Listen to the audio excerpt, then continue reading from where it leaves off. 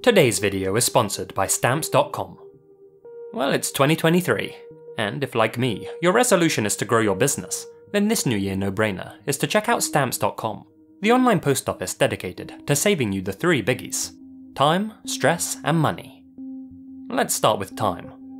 Stamps.com allows you to print your own postage and shipping labels in seconds from wherever you do business, meaning you can run your company from your computer, day or night, and cut out all the lines, traffic and waiting at the post office. Next, stress.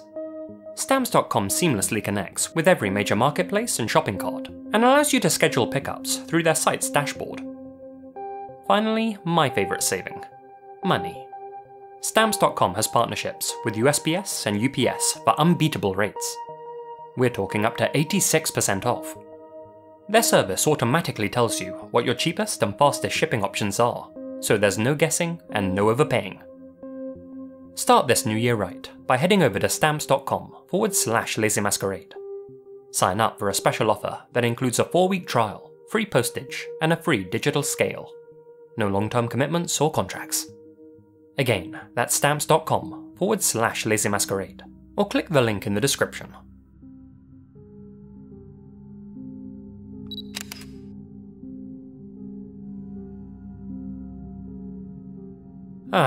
TikTok, where attention spans go to shrivel. Speaking of shriveling, today's first entry revolves around a TikTok account with this username. Now I can think of a couple of colourful ways to pronounce that, but to stay in YouTube's good books, I'm just gonna call it Cochuaque. At time of recording, Cochuaque's account has 3,500 followers. All their videos are in Indonesian, and all seem to promote gimmicky products. Portable washing machines, monkey tissue dispensers, things of that nature, all with accompanying hashtags and light-hearted background music to help shill each item. Just an ordinary small business account, really.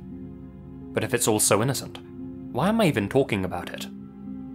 Well, over the past few weeks, Cochuaque has live-streamed some concerning material, seemingly at random intervals.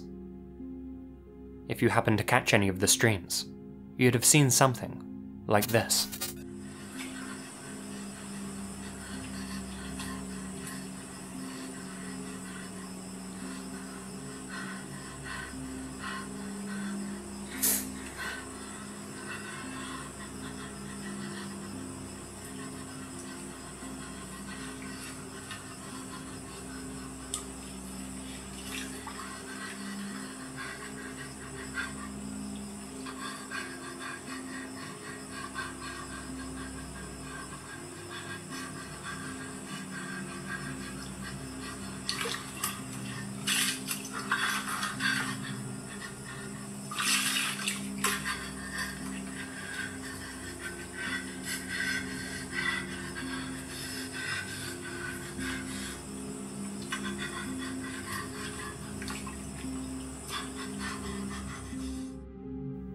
Thus far, they've all featured what appears to be a man in a dark, confined space, covered in what looks like mud or a mud-like substance. In each of the videos, this man either lies curled up in the fetal position, or actively scoops up the brown sludge and pours it over himself, as if making sure he's completely covered in it.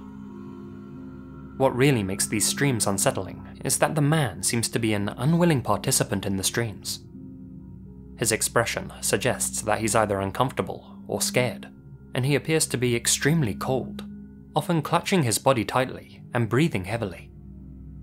Some viewers have even claimed that they've tuned into the live streams and heard voices off-screen angrily yelling at the man, ordering him to keep covering himself in the wet sludge, though I personally haven't come across any recordings with other people's voices in them. All these streams ended abruptly and without explanation, leaving the thousands of viewers who had tuned in to question what they had just seen. Strangely, Cochuaque have gone on uploading their gadget videos to their account as normal, and as it stands, haven't addressed any of the live streams. Honestly, these streams give off strong blank room soup vibes, as if the man in the video is being forced to take part in a bizarre ritual against his will. But where Blank Room Soup was in all likelihood an art project that went viral, the truth behind the Cochuaque live streams is, as of right now, more mysterious and uncertain. I mean, what even are these live streams? why are they being streamed on a gadget account of all places? Was the person in these live streams the man behind the Coke in-store account? Or was Coke in-store the person behind the camera, keeping this man locked up somewhere? Now, I can't find an exact date for when these streams first started, but the first mention of them I can find online came from Reddit user Ghoul Goddess in a post on the r/Internet Mystery subreddit on December 9th, 2022. This post really got the small community over there talking, and where some brushed the streams off, others were genuinely worried about the man's well-being. Specifically, many users were concerned that the man wasn't covered in mud at all, and that the confined space he was trapped in was actually a septic tank, with that brown sludge actually being human waste. One of the main theories circulating at the moment is that these are actually fetish videos, and that whoever's running the Coke in-store TikTok account is really into that kind of thing, and wants to share his or her love of it with their followers. Thankfully, that's almost 100% not the case.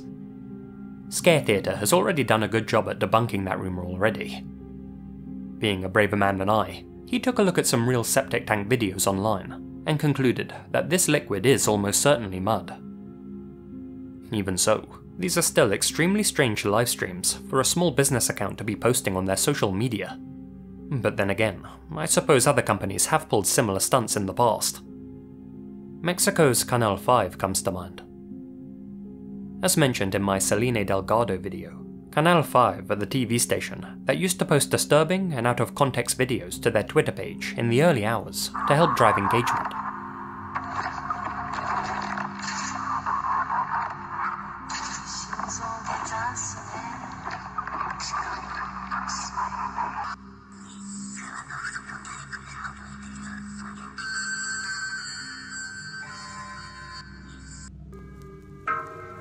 In a similar vein, could Coke in-store simply be making these live streams as part of a viral marketing strategy?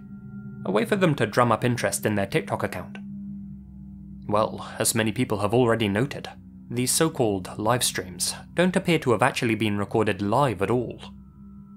Given the angle distortions and audio quality, it's much more likely that whoever's running the Coke in-store account simply played these videos on their computer, aimed their phone at their monitor, and live streamed them that way. If that is the case, and personally I do think it is, then in all likelihood, Coke in-store doesn't actually have anything to do with the creation of these bizarre videos, and was simply using them to draw people to their account and get more followers. More followers means that Coke in-store can sell more gadgets, or charge more for product promotions, or eventually sell their account for a higher price. Given that they've had a huge follower increase recently, with the majority of comments on their videos asking about their creepy live streams, I'd say that that part of the mystery has been solved. But even if they were used as part of a social media hoax, that doesn't mean that the videos themselves aren't authentic. Coke in-store may not have been recording them live, but they had to have gotten them from somewhere. Question is, where?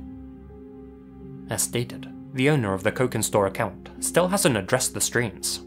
Well, other than by liking comments referring to them. Nor have any internet sleuths been able to track down where these mysterious videos originated from. But maybe we don't have to find the original videos to close this case. There's been a recent trend amongst Indonesian influencers called mandi lumpur, which translates into mud bath. It's a trend in which streamers cover themselves in mud and ask for donations. Indeed, covering oneself in mud in Indonesia does seem to hold some significant meaning, and there are festivals where people will come together to do so and symbolically wash off their negative traits. It's possible Coke in-store took one of those videos from an obscure part of the internet, and, knowing that most people wouldn't know what they're looking at, made them out to be something much creepier than they actually are. But the man in Coke in-store's videos doesn't look like he's partaking in a fun ritual. He looks scared. Thing is, if you watch enough of these mandi lumpur videos, you'll occasionally find old streams where influencers spent 24 hours or more in a mud hole.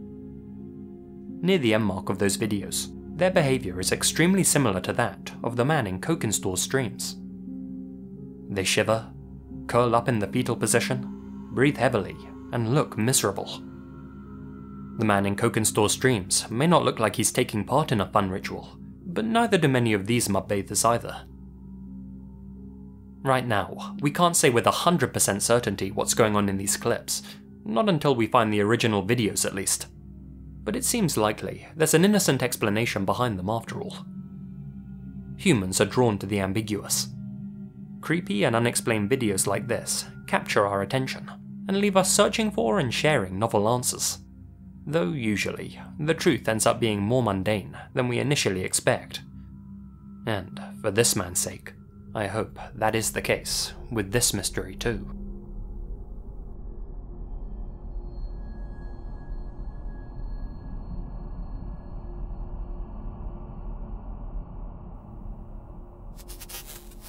Next up, a piece of lost media that may help solve a 30-year-old cold case. While scouring the internet for unsolved mysteries to cover, I came upon a write-up of a Norwegian case by redditor Aktsigfumf, namely that of the Teddybjørn-mannen, or in English, the Teddy Bear Man. On September 12, 1992, a group of hunters came upon the remains of an unidentified person in the cold and remote heights of Hardangervidda National Park. The park itself is a popular spot for hikers during the warmer months, but the area where the remains were found, a mountainous, thicketed area called Folkenudden, was far from the well-trodden paths that most wise adventurers stuck to, a several-hour hike from the nearest trail in fact. The deceased was between the ages of 22 and 27, and judging from the condition of their bones, they had perished in the thicket at least a year earlier. Curiously, a banknote in their pocket had only gone into circulation in September of 1991, so more than likely, they had ventured into the mountains sometime shortly after that, when the weather had already started to turn abysmal, and when Folkenudden was starting to become inaccessible. A cause of death couldn't be determined, though given that they had been found 1,200 meters above sea level, the authorities believe that they must have wandered off from the hiking trail, and then subsequently froze. The clothes found on and around the victims' remains suggested that they weren't an experienced hiker. They also suggested that they had a very slim build. Several other personal effects were found close to the scene as well, including a teddy bear. Detectives named the doe Teddy Bear Man. This name actually proved to be contentious, seeing how forensic experts weren't entirely sure whether the deceased was a male or female. The skull certainly showed all the hallmarks of belonging to a man, but the extremely slender frame and feminine hips suggested that the Teddy Bear Man was actually the Teddy Bear Woman. The investigators' inability to identify the doe frustrated them to no end, and they released this facial reconstruction of the Teddybjørn-mannen in hopes of jogging a few memories. Unfortunately, this sculpt didn't result in any new leads, and to this day, we still don't know who the Teddybjørn-mannen was. It wasn't until 2022 that forensic experts were able to determine that the deceased was male after all, though some people, including the anatomy professor who helped to create this reconstruction, remain unconvinced. Given the confusion, it's possible the deceased may have had Klinefelter syndrome or something similar. The deceased had been carrying some curious items on their person when they perished. This included multiple plastic bags filled with German brand items, including rye bread, baking powder, and small bottles of wine and water. Most of their clothes had also been produced by German brands, including this poncho, which had been made in either Hamburg or Munich. A map of South Norway, which had been purchased in Oslo, was also found close to the body. This wasn't a hiking map like one may expect, but rather a road map, which would have been of no help navigating the park. Given that the thicket around the Teddy Bear Man had been trampled down, detectives believe that they may have used the map as a mat to sit upon. Strangely, no backpack could be found at the scene. Given that the Teddy Bear Man's bones had been gnawed upon by animals, some believe that a large creature may have dragged the pack away, though others think that the lack of a pack confirms that this was a naive tourist who underestimated the park and how treacherous it could be. Now, we move on to the teddy bear, which was clearly old and was well loved, having been repaired multiple times. Clearly, this 35-centimeter bear was a personal treasure. Now, question is, why had an adult brought a teddy bear along for a hike in the mountains? Well, it may suggest that the Teddybjorn-mannen planned to end their life in the national park, and had brought some wine and their favourite toy to comfort them and make the process easier. At least that way, they wouldn't be alone at the end. Ultimately though, without knowing who the Teddybjorn-mannen was, we can't say for sure. But that's where you guys come in. Do you speak German?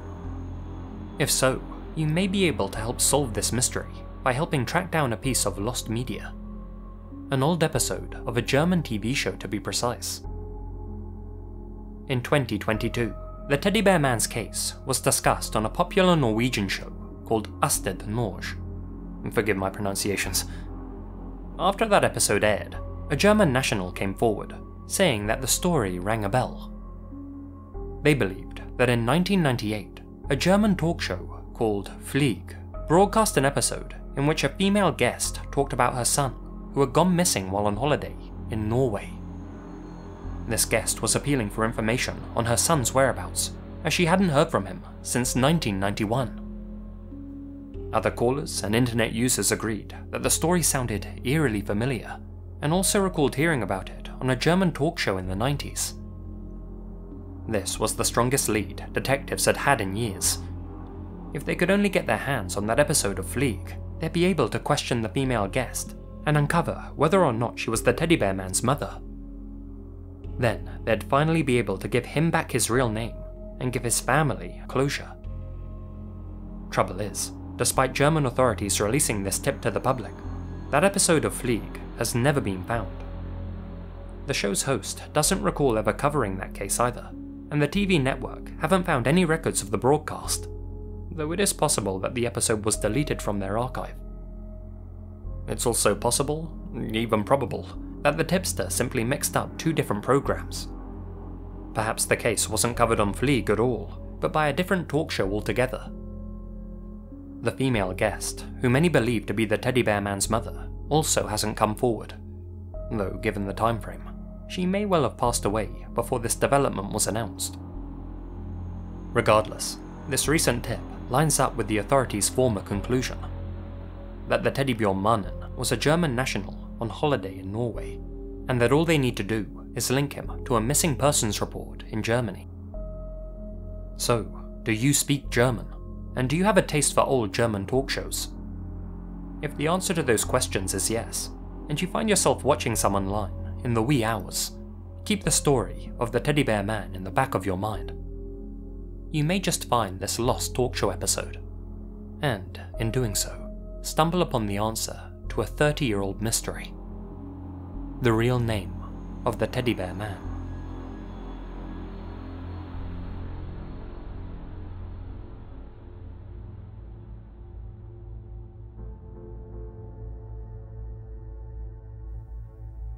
It's no secret that some weird and wonderful discoveries have been made on Google Street View and Google Maps by curious internet users. From weird glitches to planned poses, there's a veritable treasure trove of bizarre happenings in every corner of these digital road maps. The full cast of your favourite horror movies standing in the road. A warped image of a tourist, making her look like a possessed goat woman. A group of unmoving pigeon people staring at the Google crew as they pass by. Okay, maybe that one is a bit creepy. But then again, aside from all of the obviously staged incidents, Google have unintentionally captured some truly haunting things during their trips around the world. Many of them are well known at this point, but there still are a few that haven't been covered to death, and I'm going to go over a small handful of them here. Take for example, this image, which helped us solve a 22-year-old cold case. The picture, found on Google Maps back in August 2019, shows a submerged car at the bottom of a pond in Wellington, Florida. The sunken vehicle, which a local resident found by pure chance after a Google search, was brought to the attention of the local authorities. The car was subsequently retrieved from the water. Inside, detectives found the remains of William Molt, a man who was reported missing from Lantana on November 7th, 1997, after he had failed to return home from a night out. William had called his girlfriend at 9:30 PM that night to tell her he was on his way home, but obviously he never made it back. The 40-year-old had been missing for the past 2 decades, and for all that time, his loved ones were left to wonder what became of him. It's presumed that he simply lost control of his vehicle the night he went missing and accidentally drove into the pond. As stated on his Charlie Project page, quote, William Malt's vehicle had plainly been visible on a Google Earth satellite photo of the area since 2007, but apparently no one had noticed it until 2019. Moving on, take a look at this image, which shows a woman in a dress and heeled boots, walking along the roadside with a suitcase. Thing is, this image was captured in the New Mexico desert, literally in the middle of nowhere. The closest town, Roswell, is a 9.5-hour walk behind her, and there's absolutely nothing in any other direction for miles. Presumably she was dropped off in a car, but why was she left in the middle of the desert in the first place, with a suitcase, and where was she walking to? Finally, there's this image. At first glance, it looks pretty innocuous, but believe it or not, it actually helped to solve a missing persons case. On November 2nd, 2020, an 83-year-old woman with Alzheimer's disappeared from her home in Andenne, Belgium. Given the woman's fragile condition, her family and friends were extremely concerned about her well-being. A large-scale search and rescue effort was launched almost immediately, which involved 50 officers, sniffer dogs, and a helicopter equipped with thermal imagers. And yet, despite all of that, the woman was never found. That is, until 2 years later, when one of the investigators decided, on a hunch, to check out her house on Google Street View. As it would turn out, the Google car just so happened to drive past her house, not only on the day she went missing, but at the precise moment she had wandered out from her home. This disturbing final image of the woman showed her walking in the direction of her neighbor's house. With that new lead, a second search for the woman was launched, in which investigators followed her assumed footprints. And wouldn't you know it, her body was discovered in a heavily forested area near her neighbor's garden. An area which had been overgrown during the initial search. So overgrown that even the sniffer dogs couldn't reach it. She had likely died after having a fall. With that backstory, this image becomes extremely eerie to look at, and it's crazy to think that the Google team just so happened to drive by and capture it at that exact moment. If they hadn't, it's entirely possible that this case would remain unsolved to this day, and the woman's family wouldn't have the closure they now do. Makes you wonder whether any more active mysteries could be solved with the help of Google Street View, if only the right person were to look in the right place.